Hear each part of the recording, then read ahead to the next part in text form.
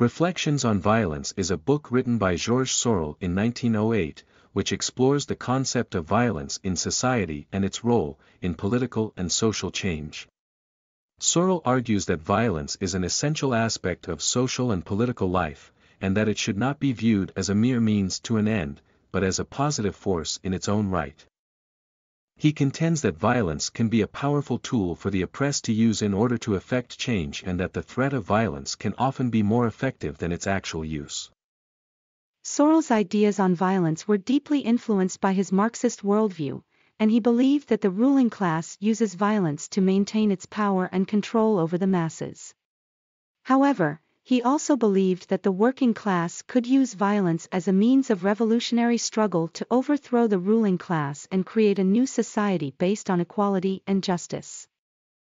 He argued that violence is a necessary component of social and political change, and that without it, the status quo would remain unchanged.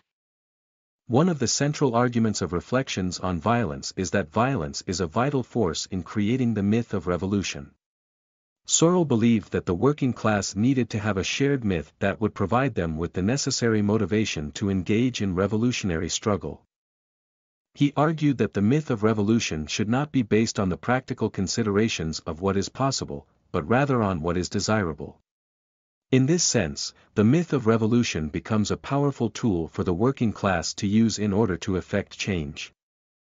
Sorel's ideas on violence have been widely criticized for a number of reasons. Firstly, many argue that his view of violence as a positive force in its own right is misguided and dangerous.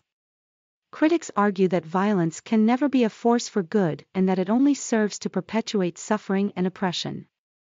They argue that violence is never the solution to any problem and that it only creates new ones.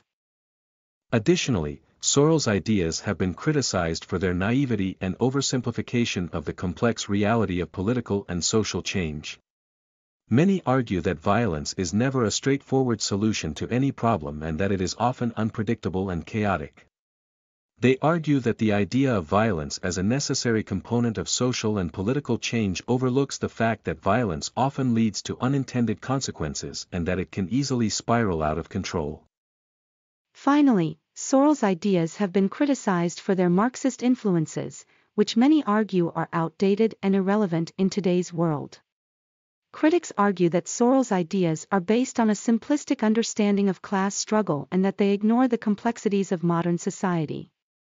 They argue that the working class is no longer the homogeneous group that Sorel believed it to be and that the realities of modern society are much more complex and multifaceted. In conclusion, Reflections on Violence is a controversial book that raises important questions about the role of violence in society and its relationship to social and political change.